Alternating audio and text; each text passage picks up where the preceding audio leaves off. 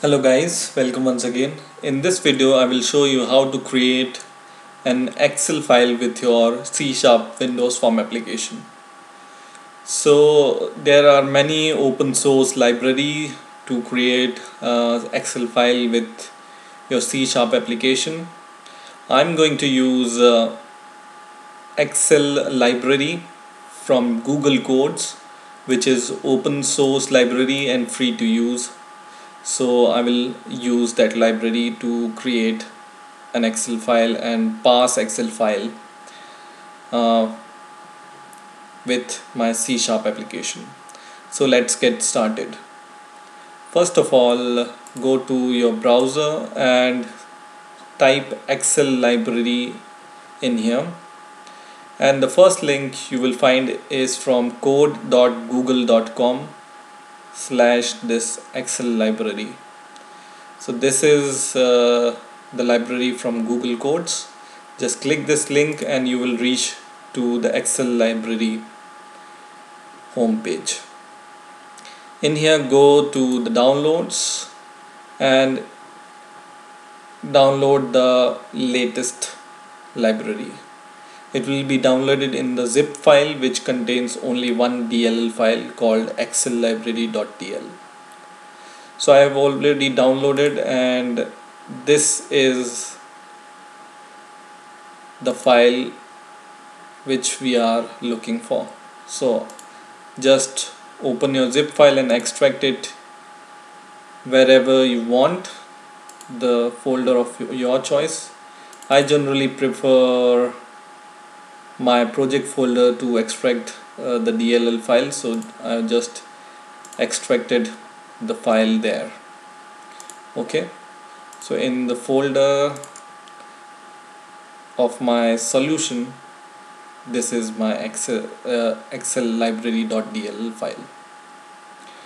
Now I will go to my project, and I have created a button here and changed its text as create Excel file. Okay, so when I click this button, it should create an Excel file for me. Second thing is, go to your solution explorer and select your project, right click it and select add references, and in here go to browser here and browse for the excel.dll library. So in my project folder I can already see this excel.dll. So if you don't see that excel.dll, just browse from here for that DLL and just select it and press OK, and this excel.dll is already there in your references. See? Okay, now the code part. Once you have taken a button and changed its text, just double click it and we reach to the code section of this button click event. But before writing any code here, I will just fix some imports. These are the two imports you need to add in order to use Excel library. So I will show you using Excel library. Once you have added the DLL in your resources, this import is available. Dot, it has 4 libraries: binary file format, binary drawing format, spreadsheet, and all. So right now I have just imported these 2 libraries, and if I need more libraries I will add them. So just add these 2 libraries in your code wherever you have using all these libraries. Now once you have done that, then I reach to the code section of my button click event, and in here I want to write a code. So if you have noticed, the Excel library on its home page home page. So here in the Excel library home page you see an example code from them. So I will just copy that code from there, whole code. This is to create XLS file. So I will just copy this and I will paste this in this button click event which I have made. So double click and paste it here. But if you can see, it's showing some error in this for each loop, so I will delete this, and for now I will delete this for loop also. So I have this code right now which I have copied from Excel library website. So this code will generate an Excel file called new doc in your C folder. So I will also change the file or folder for this XLS file. I want to generate this Excel file in my root folder or wherever my executable file is. If you want, you can provide the path of your choice. So if I go to my project and in bin, in debug, you can see there is no file called new doc in my folder, or there is no Excel file itself in my project folder. But when I run the program, then it will create a new doc XLS file in that folder. So let's try and run the program. Run it and then write create Excel file. I will just click this button and I will check the folder. See, it has created this new doc file in my folder. So I will open this file and see what it has created for me. So Microsoft Excel, it shows some warning which I will say yes, and it has generated this text for me. In a first look, it looks like that the Excel library has generated this random text anywhere in this Excel. But when you see in the code, I will just close this application first, and when you see in the code closely, you will see Excel or the code which they have provided. They have defined the row and column number of the data. So 1 should be generated at 0, 1 place. Okay, this is short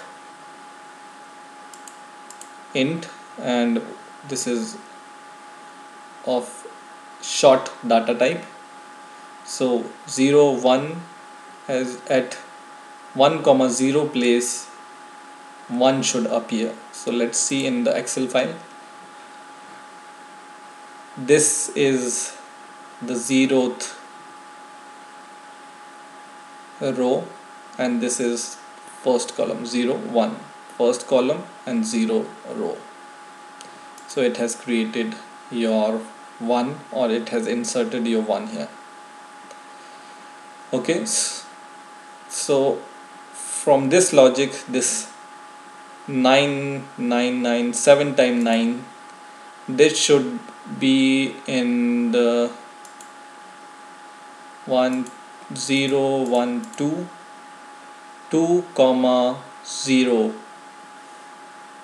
place. So let's see if it's really there or not. So I will search for this 9 and you see 2, 0. Okay, so like that, this decimal is at 3, 3, 3.45 at 3 comma 3. So let's see, 0 1 2 3 0 1 2 3, so 3.45. so when you see the code closely, it has logic behind this random text. So now I will change the place of the printing of this text. So if you see the code here, they have provided how to insert integer, how to insert short, how to insert decimal number, how to insert text, and how to insert other variable, date and time. And so in this one code you can understand how can you insert different type of data types in the Excel file. So now let's try and change this cell and column. So I want every data on my 0th row, okay, and I want every data on different column. So 1 2 3 4 5 6 and 7.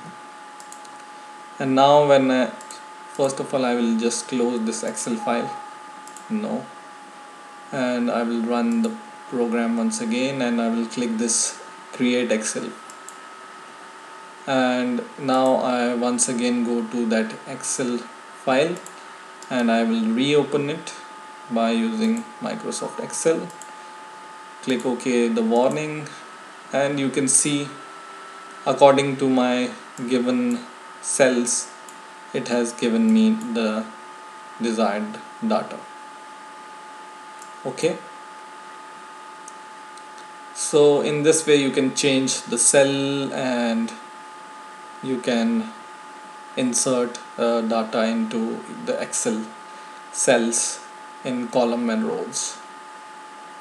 So generally it's you cannot insert, or you will not insert data in this form. You have to use a loop if you want to insert a very big data. So use for loop for that.